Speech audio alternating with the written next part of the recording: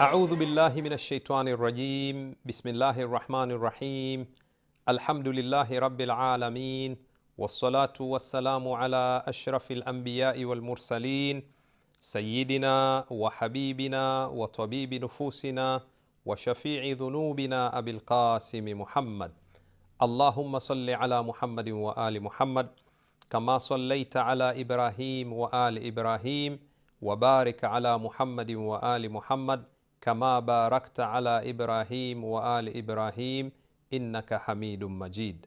Respected brothers and viewers, Assalamu alaikum wa rahmatullahi wa barakatuh, and Eid Mubarak to you all, my dear brothers and sisters, young and old, ladies and gents. May Allah bless you on this blessed day of Eid.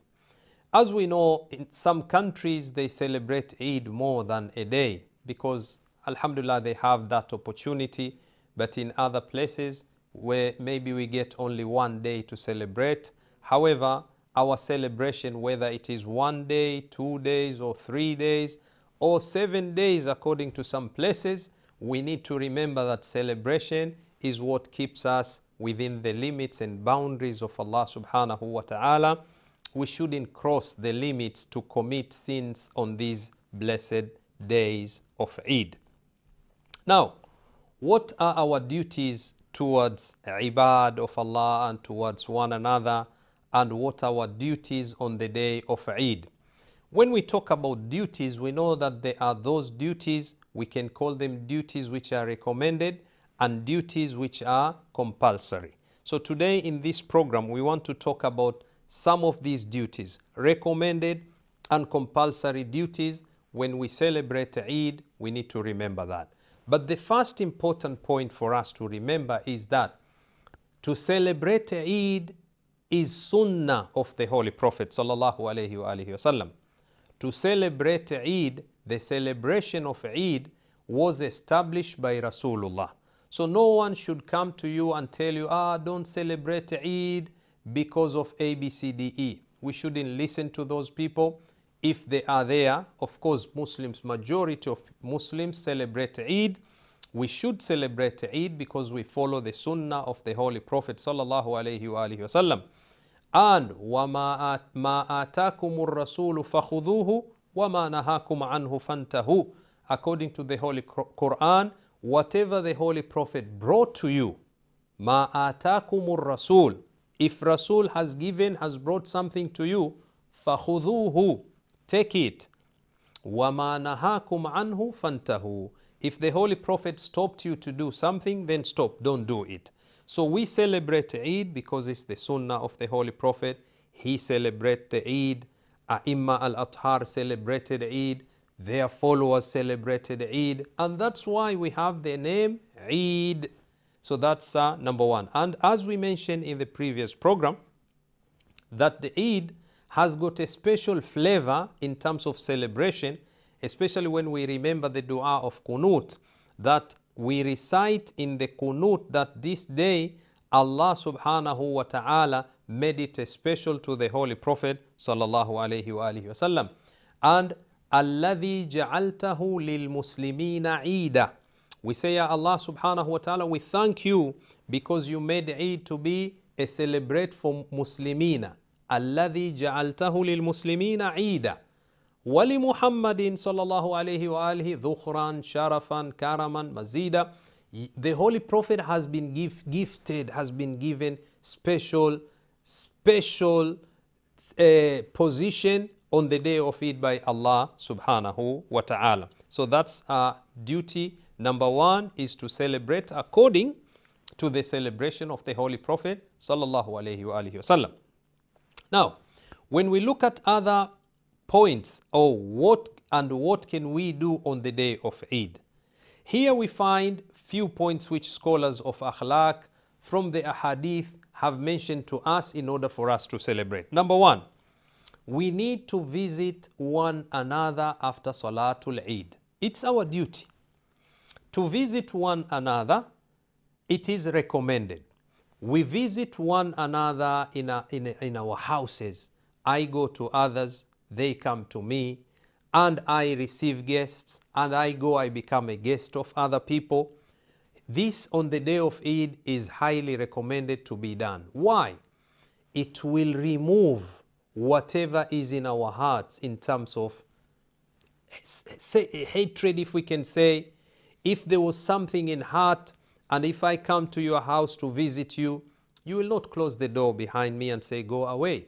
And especially on the day of Eid. So on the day of Eid, we exchange these visits in order for us to make the bond, the family unity, and not only the family, but also the unity of the ummah of the Holy Prophet Muhammad sallallahu alayhi wa alihi wasallam. This is number one, highly recommended to be done on the day of Eid. Number two, we visit not only our dear brothers and sisters, extended family, mu'mineen and mu'minat, muslimeen and muslimat, but also we visit those who have passed away. The beauty of Islam is this, that we shouldn't forget those people who have passed away. Why? Because they have rights on us and we have to make sure we don't forget them. Rabbana, O Allah subhanahu wa ta'ala, according to the dua, we say, Ighfir lana. Rabbana ighfir lana wa li ikhwanina alladhina sabaquna bil iman. O Allah, forgive us and those who, brothers and sisters who came before us, preceded us in terms of iman. We remember them. On the day of Eid, we go to visit their graves. We do ziyaratul kubur. Highly recommended. The Holy Prophet did that. And we follow the sunnah of Rasulullah. On the day of Eid, we go to visit the people who have passed away, and we recite dua for them, we recite Quran for them, we remember them. It's our celebration, and within our celebration, there is a special place to remember those who have preceded us, and this makes us to have that connection to say, we have not forgetting you, we have not forgotten you, and also we are here to pray for you. So, and finally, we remember that we also, they have preceded us and we are going to be with them.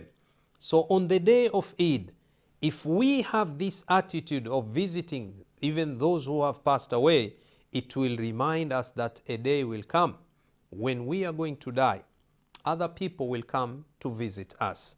If we have that attitude on the day of Eid, it is difficult again to commit sins, because we know that the celebration, it is within the boundary of Islam, and we remind even those who have passed away.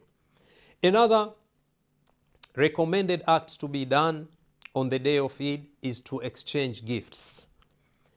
What is known within the Arab communities as Eidiyah. So, or within Pakistani, India community, Eid. So you are giving the gifts to one another. Exchanging gifts is very important. We do in normal days, but on the day of Eid is very important for us. A father or mother, you buy your gifts and you exchange them within your family members on the day of Eid.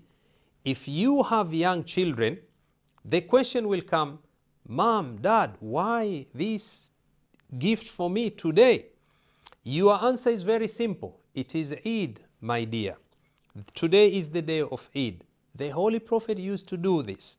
If this can be said to the young one, when he grows up or she grows up, she will remember the importance of giving gifts on the day of Eid.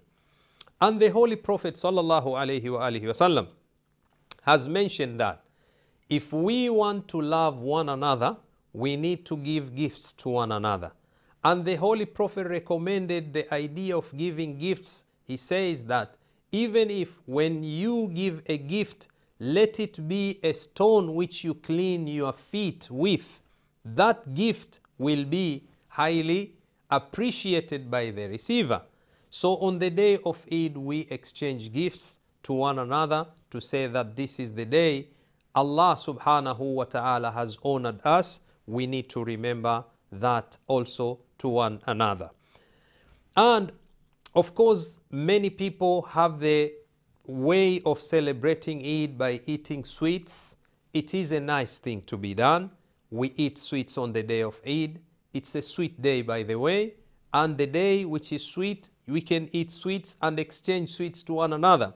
But of course, we need to remember the limitations, because if we forget the limitations, then there is, of course, a healthy danger there. So we need to keep that in our mind.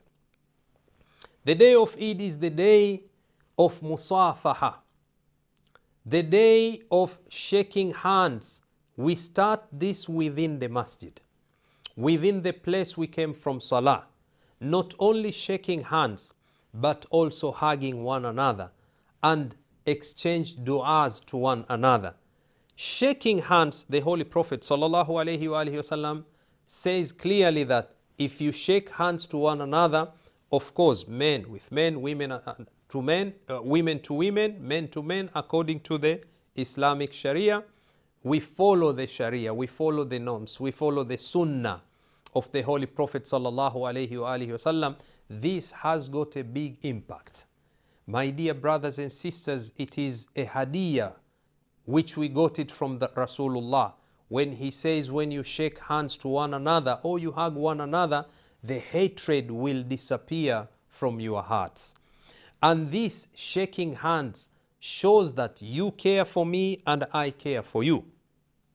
By the way, do you know, in the Western countries, in some countries, those who are known as old people, those who are retired, and those especially who are in the homes, they don't have anyone to take care of them except the nurses and staff member of those homes. Do you know that one of the biggest things which they miss, according to the research which has been done, is that they say we don't have anyone even to shake hand with? Allahu Akbar. How many hands you shake with the mu'mineen when you go to pray, and mu'minat to mu'minat when they go to pray? How many hugs you receive? By hugging someone who shows that you care. And Islam has given us this opportunity on the day of Eid to say, I care for you, you care for me. There will be no one to say, oh, there was no one to say salam to me, no one to shake hand with me, no one to hug me, because the day of Eid is full of these acts, good acts which we need to do. The Holy Prophet sallallahu alaihi wasallam used to do. But there is one manner we need to remember to remind one another. When we shake hands properly. Not just by giving the pinch or the tip toes of your fingers to someone just like that. No, make sure you shake hand properly. And if you hug someone, you hug once properly. And this reminds us that the Holy Prophet sallallahu alaihi wasallam knew that within the community maybe there will be people who don't get opportunity to shake hands with others. At least on the day of Eid or after every salah, like in some other masajid they do, is very good attitude. Once people finish their salah, they shake hands, they hug one another. It's a sunnah of the Holy Prophet. We need to do that because this will bring us closer and it will remove that hatred if it is in our hearts. The day of Eid is the day of reconciliation. Reconciliation, according to Imam Amirul Mu'mineen Ali bin Abi Talib salawatullahi wa salamuhu alayhi, says, Islahu dhatil bayn, to reconciliate between the two people who are not in good terms, for you to reconciliate them, is afdalu, is better than ammatu salah wa siyam, rather than fasting and observing salah, praying and fasting. The benefits of reconciliations, bringing reconciliation between two people, the thawab is more than to pray and to fast. And it is here on the day of Eid, we need to remember our duties to one another is to try to reconciliate if there were any problems amongst us. We need to remove the hatred. Dear brothers and sisters, on the day of Eid, if I can't go to visit someone I know, maybe there was something between me and them, at least I need to pick up the phone and call them and say salam. Afshu salam. The Holy Prophet sallallahu alaihi wasallam says, Do you want me to tell you something which if you do it, you will love one another? The companion said, yes, Ya Rasulullah, tell us. He said, Afshu salama bainakum. Say salam to one another. And the day of Eid is the day of salam. The day not only saying salam with our mouth, but salam also in our hearts. When you say salam, you mean it, that I'm at peace with you, and we need to bring this reconciliation to one another. Let us remember another group of people. We need to say salam if they are not with us, especially those aitam, those orphans who are kept in the orphanages, in the places where people, yes, they take care of them. Sometimes they don't get people to visit them. We need to go to say salam, give gifts to them. They are in need of that love which they miss. Wherever they are isolated. We need to remember to be closer to them. Also, our duty, which is very important, on the day of Eid, is to remember the madhlumeen, to remember those who are oppressed, to remember those who are in difficulties, to remember those who cannot find peace to celebrate Eid. When we celebrate Eid, when we say salam to one another, when we shake hands with one another, when we hug one another, let us remember those who are in difficulties and they don't have anyone to be closer to them. Those ones, it is our duty to pray for them. Earnestly, we pray to them and we pray for them that Allah subhanahu wa ta'ala will change their affairs to be a better one. And how beautiful we used to recite during the holy month of Ramadan to make everyone to be included in that dua. Allahumma adkhil ala ahli al-qubur as-surur. Allahumma aghni kulla faqir. Allahumma ashbi' kulla ja'i'. Allahumma aksu kulla uryan. Allahumma qdi dayna kulli madin. Farrijan kulli makrub. Rudda kulla gharib. Fuka kulla asir. Aslih kulla fasidin min umuri al-muslimin. Ishfi kulla marid. غير سوء حالنا بحسن حالك اقض عنا الدين أغننا من الفقر إنك على كل شيء قدير. This dua which we used to recite mostly after every salah during the holy month of Ramadan, this dua also need to be recited on the day of Eid to say, Ya Allah, we are here to pray for all those who are in difficulties. Those who do not have food, Ya Allah, feed them. Those who do not have clothes, Ya Allah, clothe them. Those who do not have shelter, give them. Those who are ill, Ya Allah, cure them. Those who have passed away, Ya Allah, make them enter into your mercy. Whatever is wrong within the ummah of the Holy Prophet sallallahu alaihi wasallam, mend it. Make our affairs to be better. We pray to each and every one who is in need. On the day of Eid, this is the day to remember those who are madhlumeen and those who are destitute, those who are fuqara, those who are masakin, those who need your dua. When we celebrate Eid, dear brothers and sisters, we should include those also who do not have time and opportunity to celebrate, because this Eid is for all and each one of us. And remember, my dear brothers and sisters, there are many mu'mineen outside there who are better than us in terms of taqwa. They are more pious than us. But because of imtihanat, tests, tribulations, Allah has made them to be in those difficult areas. We need to remember them and pray for them. Those who are madhlumeen, we pray for them. Those who are not well, we pray for them. This is our duty. When we celebrate Eid, we need to include each and every one of us. And finally, when we celebrate Eid, remember that this Eid could be the last Eid in our lives. This Eid could be the final Eid. We may die after this Eid. We may not be there next year.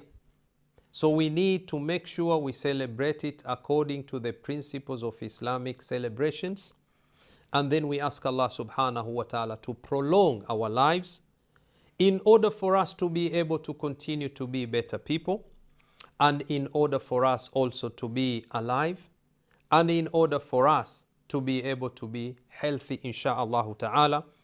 so that we can celebrate another Eid next year and many Eids to come. I hope inshallah by this way we will have a meaningful Eid where we can eat and drink and celebrate and remember Allah subhanahu wa ta'ala.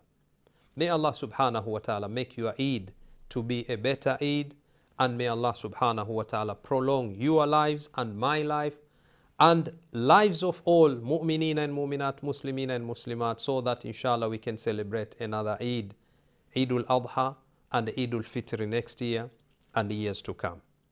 Wa akhiru da'wana alhamdulillahi rabbil alameen wa sallallahu ala sayyidina Muhammad wa alihi tayyibin at-tahirin. Eidkum Mubarak wa as'ad Allahu ayyamakum wa kullu amin wa antum bi alf khair. Wassalamu alaykum wa rahmatullahi wa barakatuh.